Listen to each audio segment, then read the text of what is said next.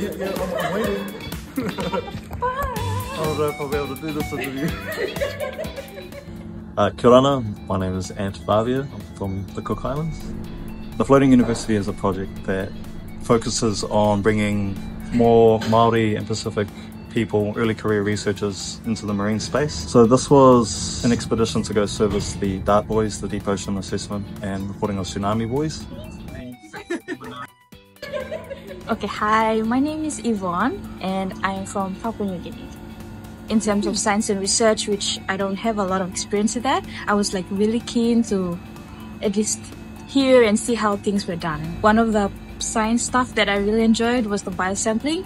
That's when you're in the lab and you're cutting open barnacles. At the same time, you have them labeled and measured out and all of that with the help of my friends and the team and other scientists and everyone else.